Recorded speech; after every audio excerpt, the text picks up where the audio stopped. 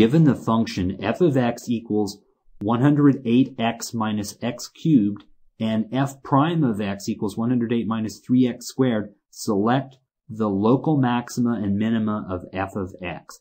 Now remember, we can use calculus to zero in on the coordinates of a local max or a local min of even a pretty complicated function. This is a cubic polynomial. Let me just show you a rough sketch of the graph of f of x. See, here's the basic curve, and then this is a local max, this is a local maximum, and this is a local minimum. And earlier in the course, whenever we studied polynomial functions, we didn't have a good way to find these really important points in a graph. We could find the x-intercepts, where the graph crosses the x-axis, and we could find the y-intercepts, where it crosses the y-axis, but we really couldn't find these points. The only way we did it was we used a calculator. But with calculus, you can find the points, the exact coordinates, without a calculator. And the way it works is you use the derivative. F prime of x is the derivative function of f of x. And then remember, the derivative is a formula for the instantaneous rate of change between the variables of f of x. And since this is a complicated function, the rate isn't always the same. It's not like a linear function where the rate stays the same all the time. This rate changes, and so that's why there's a formula, there's a function for the rate. And if you want to know the rate of change for a specific value of x, you just plug this in and you can calculate it. Now, on the graph of the function, the derivative shows up as the slope of the curve at any point. And the slope is changing all the time as you go from point to point. See, in this section of the curve, the slope is negative since the curve is going downward. But it's not exactly the same because, see, it's kind of curving a little bit downward. Then through this section, the slope is positive since the curve is going up, but it's also changing from point to point. And then from here on, it's negative.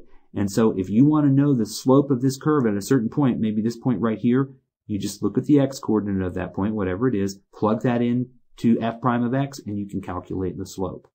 Now, the slope of the curve at the local max and local min is always equal to 0.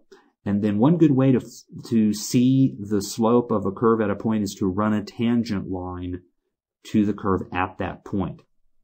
When we do that here, you see that the tangent line is horizontal for both the local max and the local min, and you know that a horizontal line always has a slope of 0. Well, that just shows that the slope of the curve at these points is equal to 0. And here's how we're going to use that information. These are the points that we want the coordinates of, and we know that the slope is 0, and so we can set the derivative equal to 0, and then when we solve this equation, we'll find the x values where the slope is 0, and those are going to be the x coordinates of these 2 points because all the other points don't have a slope of 0. And it makes sense that this is a quadratic equation. It's going to probably have 2 answers, and so one will be the x coordinate of this point, and the other answer will be the x coordinate of this other point, the local min. The first step in solving this is I'm going to move the negative 3x squared over to the right side. And then I might as well just flip the whole equation around since we're used to having the x term on the left and the number on the right. It doesn't really matter mathematically, but I'm just used to seeing it that way. And then now we need to divide both sides by 3. That gives us x squared equals 36. And then the last step is to take the square root of both sides. There are 2 square roots to 36, a positive and a negative. And so that gives us x equals 6 and x equals negative 6. These are the x coordinates of the local max and the local min. Now to find the y coordinates is actually not too tough. All we have to do is substitute each of these numbers in for x in the original function f of x, and we'll find the matching y values that way. When you put negative 6 in for x here in f of x, it gives us this, and then when you simplify, the value for y comes out to negative 432. And so when x equals negative 6, y equals negative 432. And substituting positive 6 in for x in f of x gives us this, and then simplifying, we end up with positive 432. So when x equals 6, y equals positive 432. Now let's go back to the graph.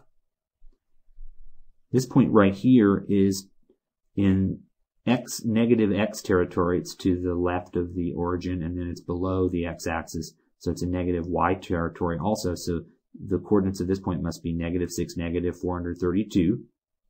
And then the coordinates of this point must be positive 6, positive 432, because this is going to have a positive x value and a positive y value.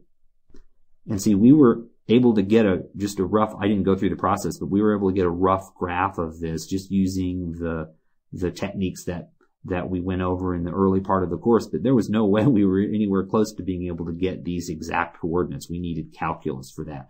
We would have had to use a calculator before we learned about how to work with derivatives. Here's what we got. This is our max, our local max, and this is our local min. And if you run through the original choices we were given, this is the correct choice down here on bottom. And so choice E is the answer to problem